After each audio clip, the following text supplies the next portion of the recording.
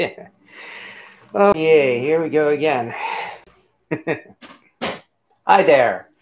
Welcome back, everyone. And yeah, I know it's not Wednesday. I kind of got the urge to do this live based on the title of this video. So here it is, Sunday evening. And well, Happy New Year. This is the first one of these videos we've done for the year 2021. 2020 is behind us, thank goodness. I know everybody's had some real fun times during 2020, and we are still feeling the after effects of it. And that, quite frankly, is what I've got here.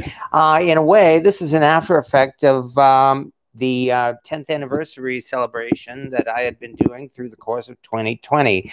As I'd mentioned, that was pretty much the 10-year anniversary of everything for me, especially when I caught the cooking bug and cooked in cast iron for the first time. And this is this is the last of those 10-year anniversaries, I think, because in January of 2011, I had, again, only just caught the cooking bug less than a month previously, maybe about 2 to 3 weeks previously. And I was learning a lot about this cast iron stuff. I had a cast iron pan.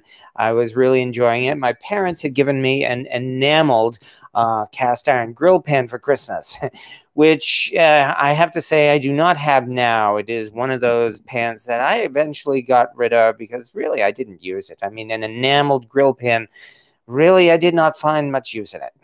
However, I started looking around thinking what else I might want to get for cast iron.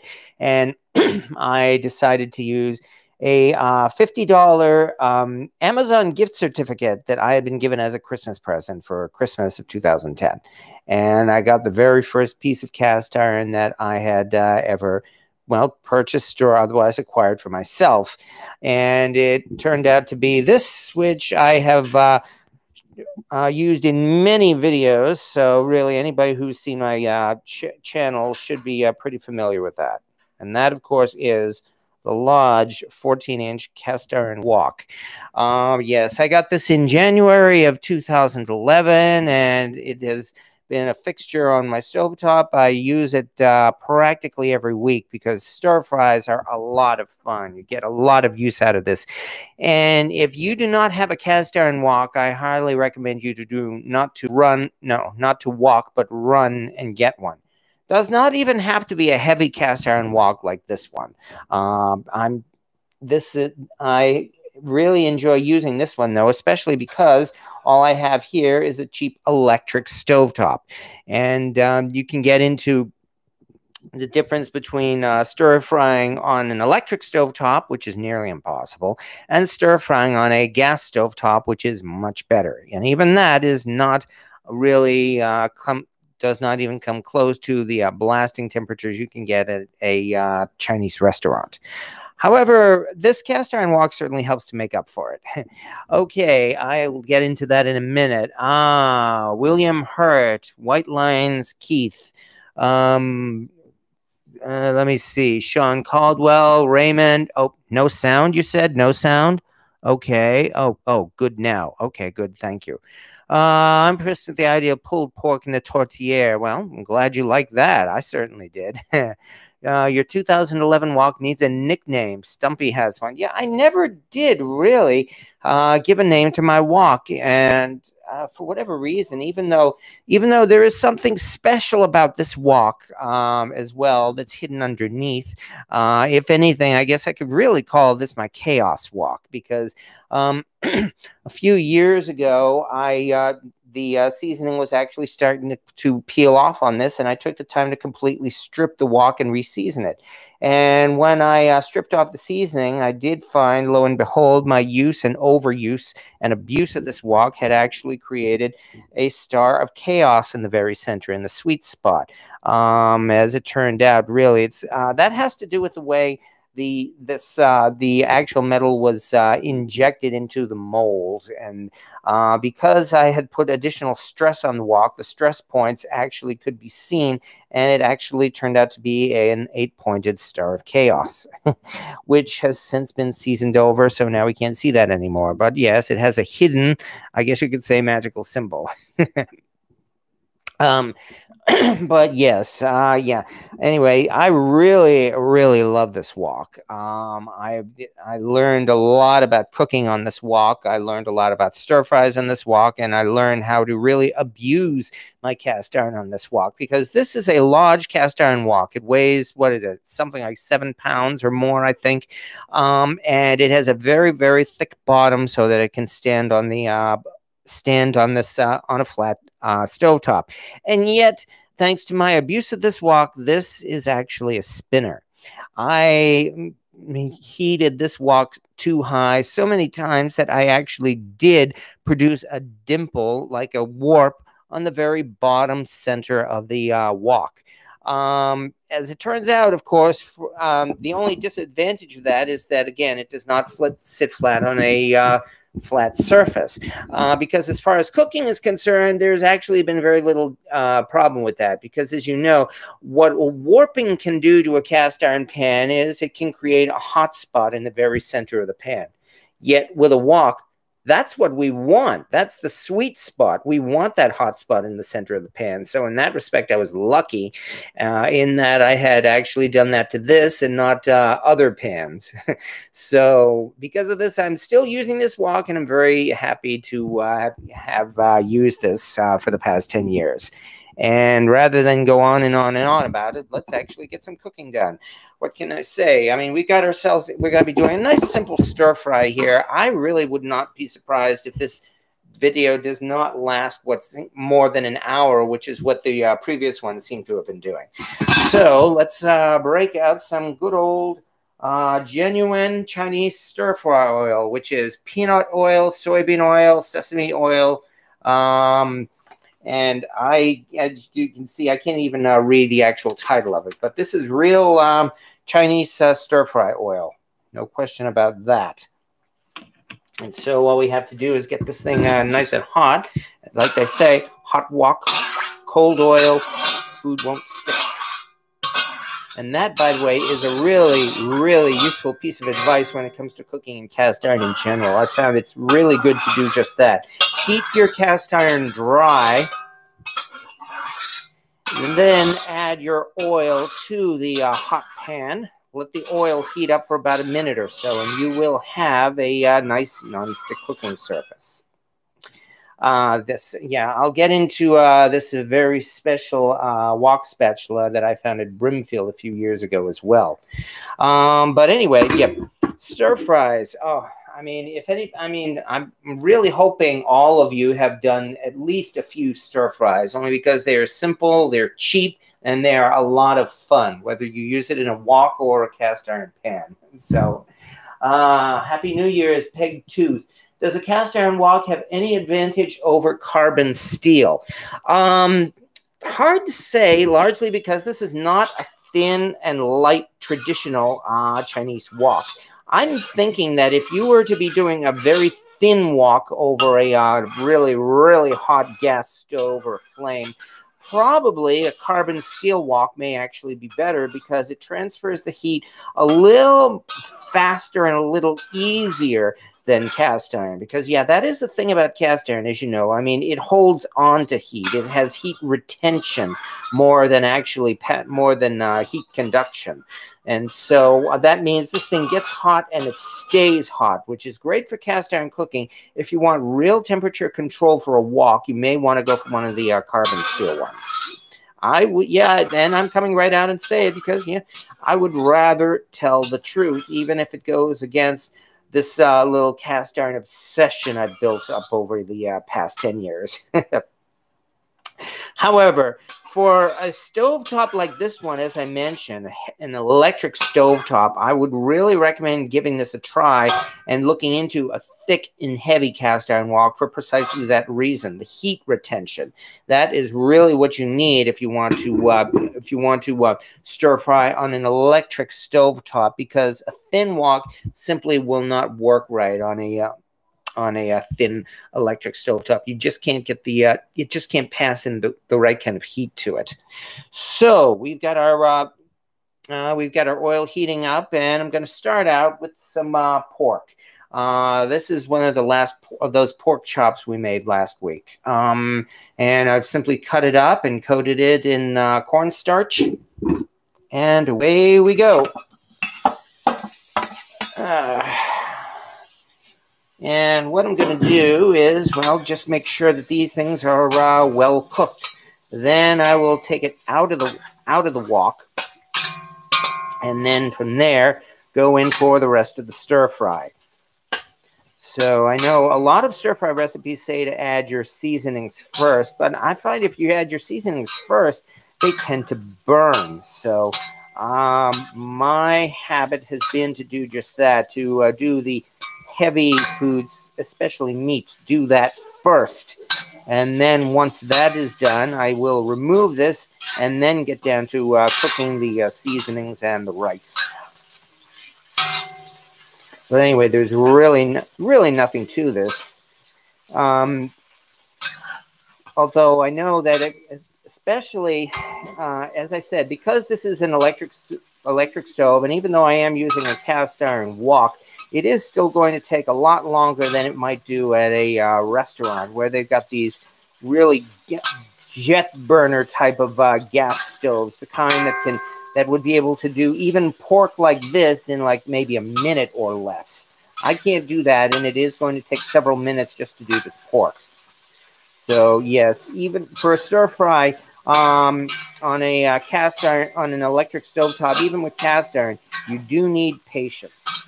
But fortunately, I hope I've learned patience, because slow and slow is really the way to go when cooking in cast iron. And in addition to this, all we really need to do otherwise is throw in some salt. And okay. Oh yeah, no, we're good. Yeah. And some white pepper.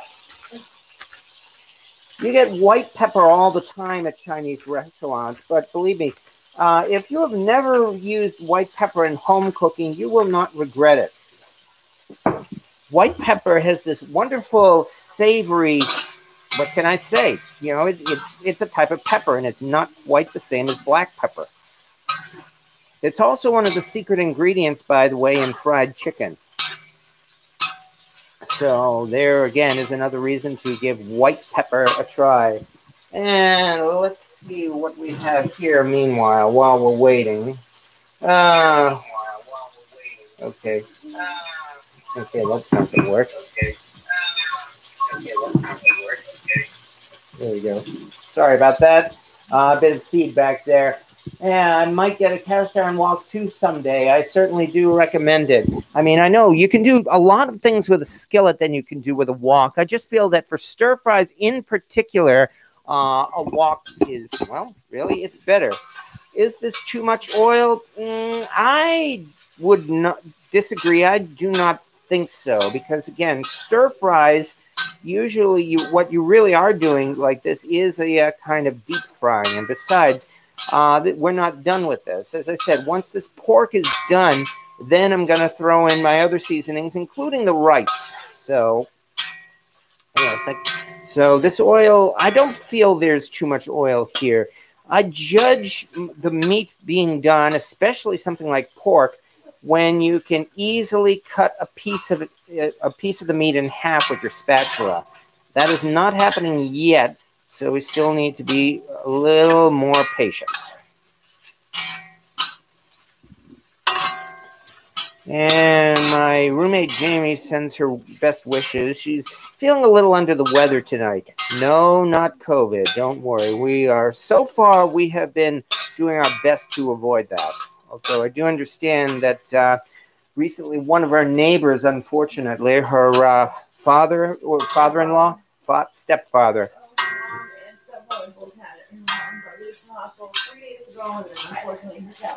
Ouch. Yeah, very much my condolences to them. Again, our next door neighbor, both of her step parents came down with COVID. Oh, her mom came down with COVID. Her mom and her stepfather, and they were both in the hospital. Her mother recovered and came home. Her stepfather, unfortunately, did not, and he did pass away. So, yeah, I'm obviously this is a cooking channel. I'm not really going to, not really going to spend the entire channel talking about this. I can only, of course, provide my condolences and a reminder that we are unfortunately not out of the woods yet as far as this is concerned. Please be careful, everyone. Wear your mask, because it's not only COVID. Oh, yes, yes. No, I'm sick now. Yeah. Wear your mask, definitely. Yes. All right, and that's all we'll say about that. Hi, everybody. Yeah. Nice to say hi.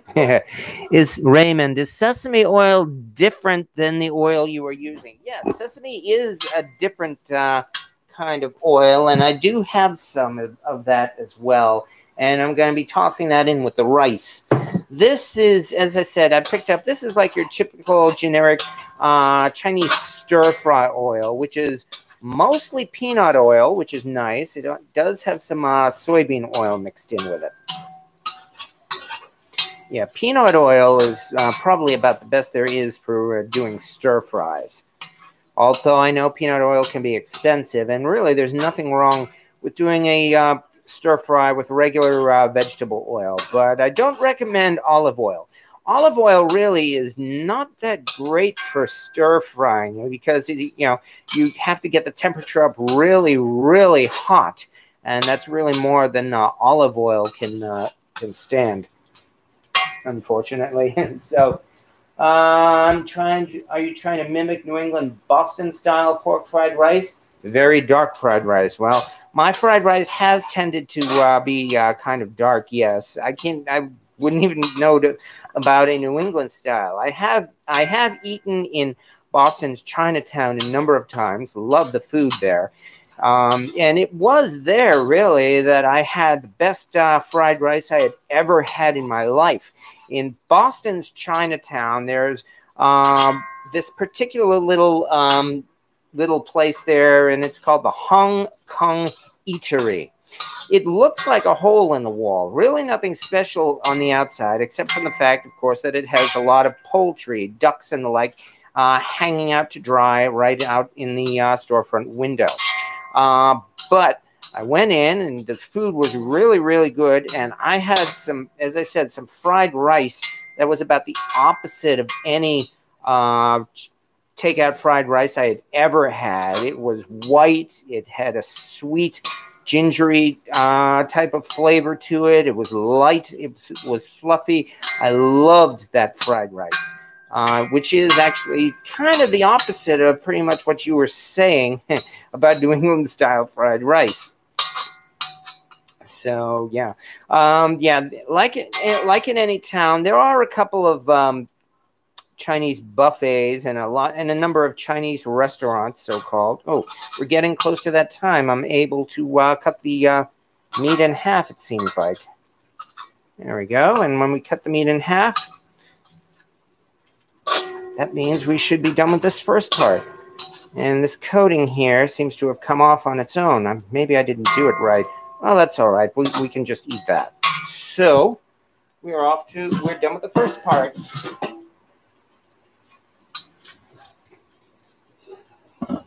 Ooh, hot.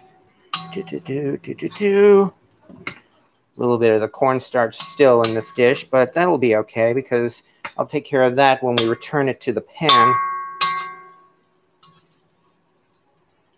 All right.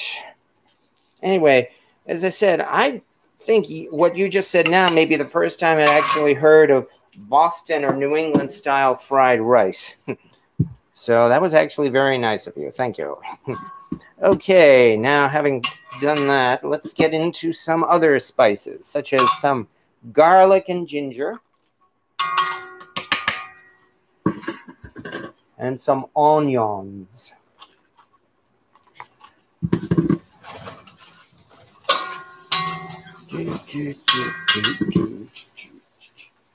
And I've got to keep this cornstarch stuff from sticking to the pan. Well, that shouldn't be too difficult. Fortunately, this thing is hot enough here that this will still be done very quickly. Of course, that's the idea of stir fries. You want it to be done as fast as you can. Still, it's doing nicely, I think. Give it another few seconds. You want a high smoke temp oil for stir fry. Olive oil isn't one. Boiler hunky dude, exactly. I'll use avocado oil with my stir fry. Add sesame oil at the end. Yeah, that sounds like a plan. Cut meat in half serves more guests. Well, there is that too. I like adding green onions. Oh yeah, I looked for some green onions tonight, to be honest. Regrettably, I was out of them myself. I stopped by a local, actually like a Vietnamese market within walking distance looking for green onions. Did not find it. However, on the other hand, I did find a nice pack of what appears to be a combination of shredded carrots and I think daikon radish. So in it goes.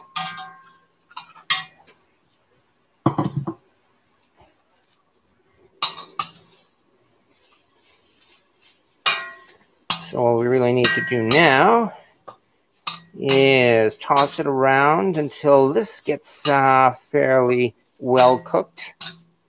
And then comes the rice. Yeah, this is, as I said, is a pretty easy stir fry tonight.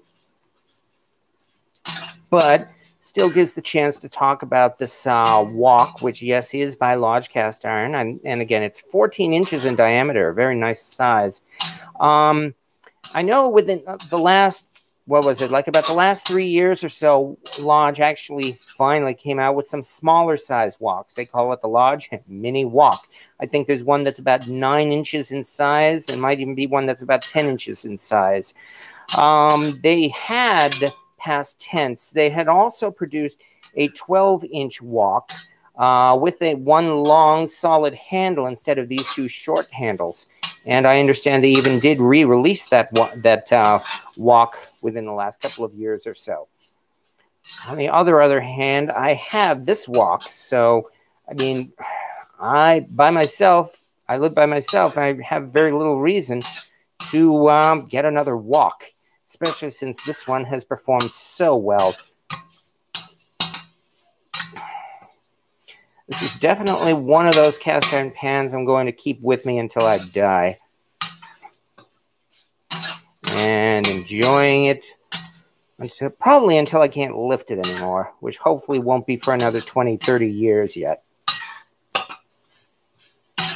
Otherwise, yeah, this has a very sweet smell to it at this point, so I'd say we're doing pretty good here. And now, finally, let's get down to some rice, which is, of course, pre-cooked, and I've had it in the fridge, so it's definitely hardened, or congealed, I should say. Nonetheless, this will actually break up easily when it mixes in with all of this hot food here.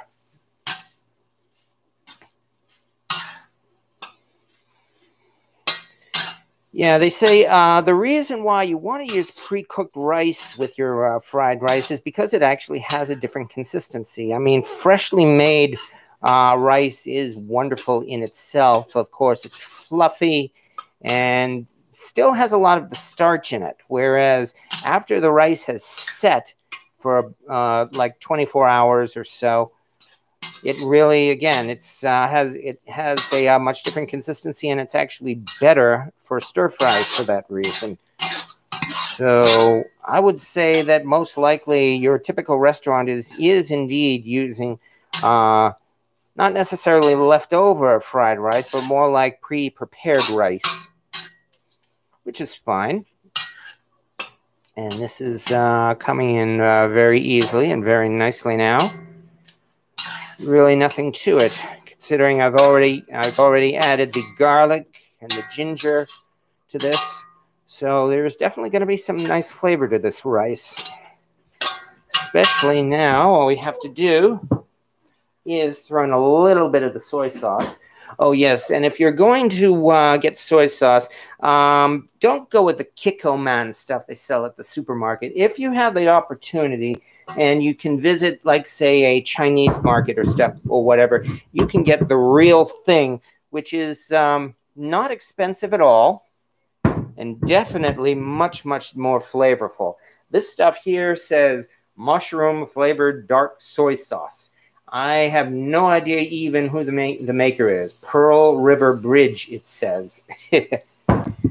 All I know is that this is has a much more intense flavor than what you get with the Kikkoman stuff. And if you were talking about dark fried rice, well, take a look. I'd say this is definitely dark, but that's because it has mushroom oil in it as well as the actual soy sauce, and it has a flavor to it. So at this point, I think we can, where did I put it? Here it is. We can put our pork back in. Okay. How are we doing? Oh, yeah, that's right. We still have that rice paper, too. I'm making And in fact, you know, we can probably use the leftovers from the stir fry. That's what I was thinking. Yeah, and make spring rolls. So, yeah, now that you're saying that, I'm definitely looking forward to that. But, yeah, I mean, this didn't take long at all, even though this is a cheap electric stove. That's okay. We're almost done. That's all right. That's the stuff I read they use in Boston. They sell it at every Chinese market here in the Boston area. As a native Massachusetts person, I was shocked to find Chinese fried rice out of state was so bland.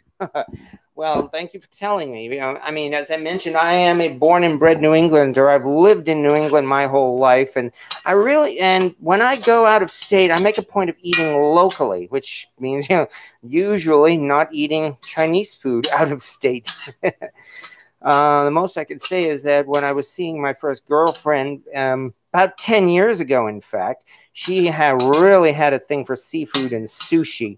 And so when I was seeing her, I did get a lot of sushi with her. I found I don't have much of a palate for sushi myself. It's definitely an acquired taste. There were a couple of kinds that I liked. Most of it I really wasn't crazy about. And I'm only saying that that's me, my own personal taste. I guess we're lucky here in New England in that even though we're in Boston, we have several very good Chinese markets that import, well, directly from Asia. There's the Kam Man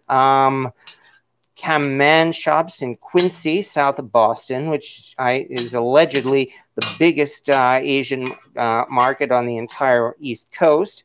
There's another big Chinese market in the middle of Boston, Chinatown, and several other decent ones in the Metro West area as well. And finally to this, well, as I said, we'll just throw in just a tiny bit of this sesame oil. And that's about it.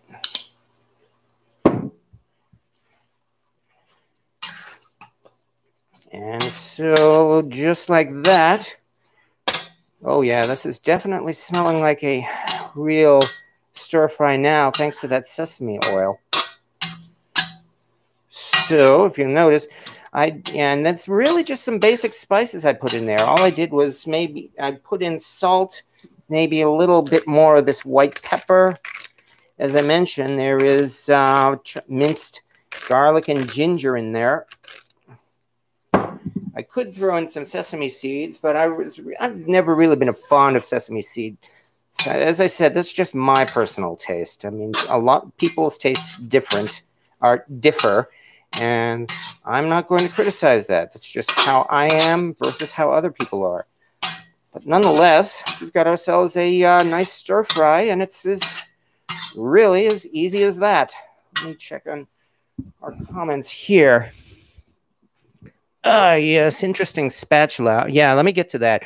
Oh, Glock, what is rice paper? Okay, okay. Well, I've got a couple of things to say right there. Oh, yeah, one thing you have to be careful of is the sodium amount. Yes, that's about all that's of that. What is rice paper? This is rice paper. You know, when you get spring rolls in particular, not even so much those egg rolls, but more like spring rolls and summer rolls. They wrap it in this rice paper here, and this stuff is wonderful. And what's more, if you actually go to a Chinese market and you can find this stuff, it is dirt cheap. This package here of about 24 pieces of rice paper only costs about $2. And all you have to do is take a sheet of that and soak in cold water, and that's it. You don't even have to cook it, but you can cook it if you want. But anyway, once you do that, it softens and you can roll up your hot food with it, and you've got yourself a genuine spring roll or a wrap if you prefer. So yeah, rice paper is one thing you definitely want to try if you ever can. I found that out, and I do not regret it. As for this particular wok spatula, I have no idea if this is vintage or not. All I know is I found this at the Brimfield Antique Show. Yeah, another Brimfield find. And it cost me all of $5. It does say made in Hong Kong. So it's definitely the real thing. No question about that. It's also much thinner and much lighter than a typical wok spatula or chan that you usually get. And as such, I really like how it works. I am quite happy with with using this. So during these videos, I apologize for the scraping sound, but nonetheless, it really feels good to use a wok spatula. Oh, I should probably say that right there. If you do not have a wok spatula and you have a wok, then again, you must run, not walk, and get yourself a wok spatula. These things are made for use in a wok, and they feel fantastic. The difference between using this and a regular spatula on a wok is incredible. Once you have used one of these even once in a wok, you will never want to use a regular spatula again with a wok. Spatulas are great. They're great with cast iron pans and griddles and skillets. But if you are using a wok, you really need to use a wok spatula, a Chan, C-H-U-A-N. Highly, highly recommended. So yeah, as far as cooking magic goes, I consider this to be one of my magic wands. It feels that good, and I really enjoy using it.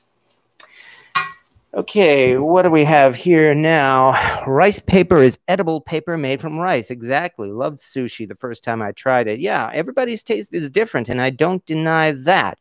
Notice how the rice doesn't stick. Excellent wok. Yes, that's because this is a good seasoned cast iron wok. Love sesame seeds in my tomato gravy. That sounds interesting. You convinced me. I will get a wok spatula. Definitely get a wok spatula because they are cheap. Even all I can advise is do not use the plastic ones that they sell at the dollar store. Plastic and cast iron do not mix. But if you get yourself even a semi-decent wok spatula, you will not regret it. And Bookworm 73, I am asking you specifically. I mean, let us know how it felt like the first time you tried a wok spatula. I like your food, sir. What size wok is that? Well, once again, this is a large cast iron 14-inch wok, which is a very nice size. There's a lot of room in here for doing stir fries. And I found in this case as well for doing stir fries, if you're going to get a wok, I do advise getting a big one because having a lot of space really, really helps with these stir fries. And one last thing, I guess, and then that's really about it. And that would be a lid. This did not come with the wok. I bought this separately at a supplier. However, here's the thing. if you're going to get a lid, even though this is a 14-inch wok, you want a lid that's at least an inch or so smaller in diameter so that you can put it on like this, that there will be a lip underneath. That's exactly how you're supposed to put a lid on a wok, and I just thought I'd mention that.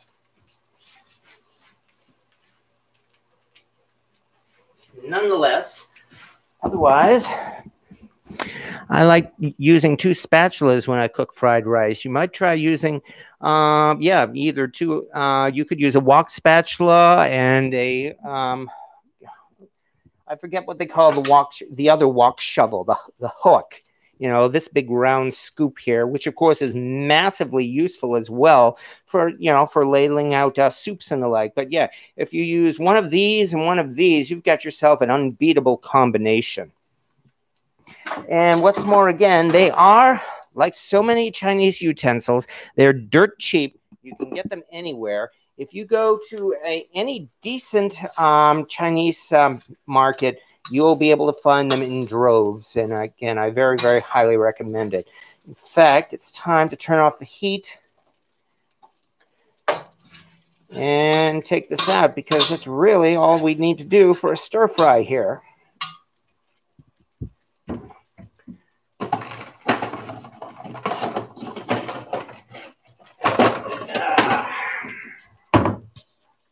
Yeah, we're really using high quality stuff, aren't we? Oh, yeah. And so here is our 10th anniversary stir fry. Nice way to celebrate the 10th anniversary of this Lodge cast iron wok. Thanks, thanks to my brother for giving me that gift certificate at just the right time, because, yeah, this really started my cast iron addiction. As I said, I fell in love with this wok, and I'm very, very pleased to have, have been using this for the past 10 years. After this, yeah, the interest really started growing at this point. After this, the next cast iron piece I bought was the Lodge Double Dutch Oven. It's in that I wanted a Dutch oven, and I wanted something, I wanted something that I felt would be the best value for my money. And so I got one with a skillet lid, which I also did not regret. OMG, I grew up with that wood bowl on our table. Oh, yeah, these. This is yet another thing I bought at also in Boston, there's a really great restaurant supplier, Chinese restaurant supplier in Boston's Chinatown, and I believe it's actually called the Great Wall. Yeah.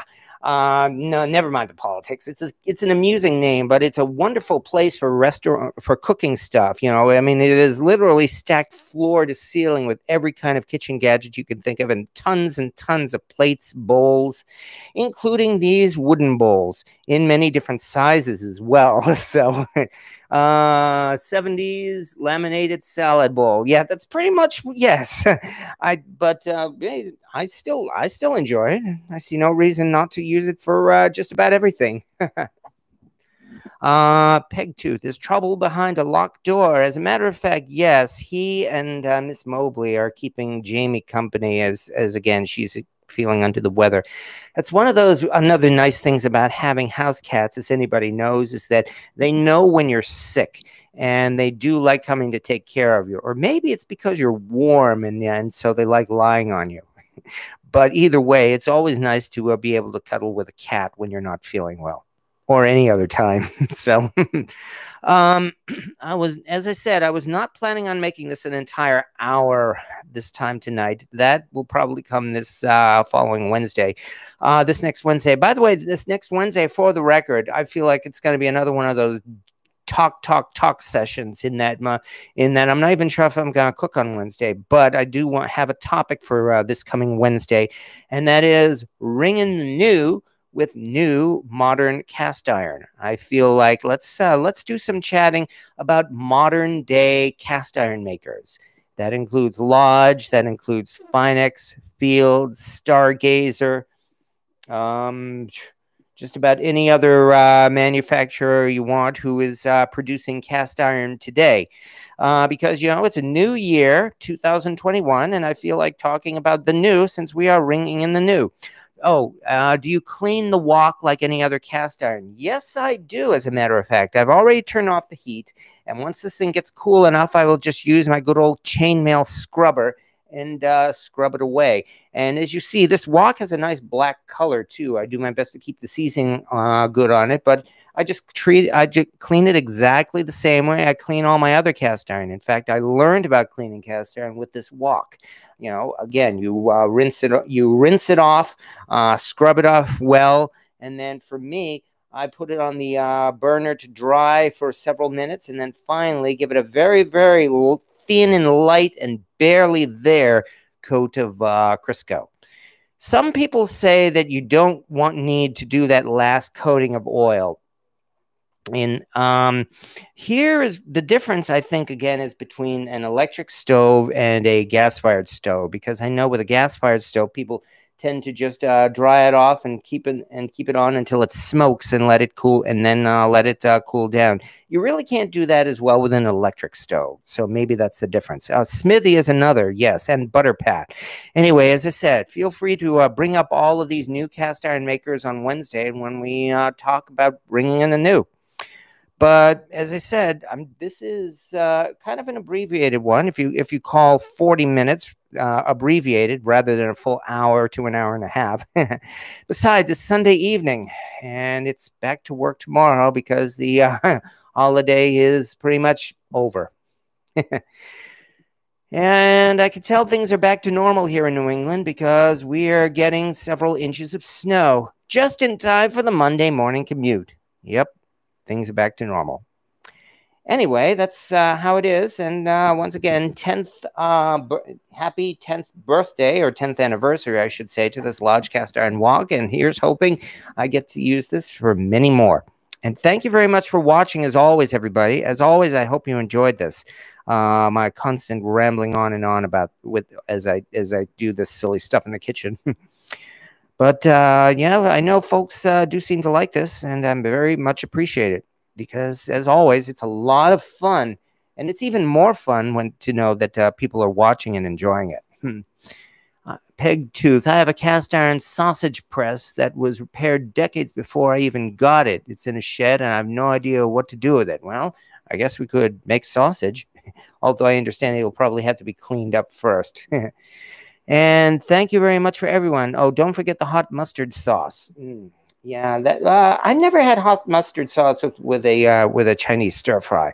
On the other hand, the next time I make South Carolina hash, there will be mustard sauce. And having said that, once again, thank you everybody. Bookworm, do enjoy your wok special when you get it. I will see everybody again. Yeah, I know, too short. Well, this was kind of like spur of the moment. But again, I will see everybody, I guess, on Wednesday. Unless I do have a video I'm working on that I hope to release before then. And as always, thank you once again for watching, everybody. Thank you for coming by. And have a good evening.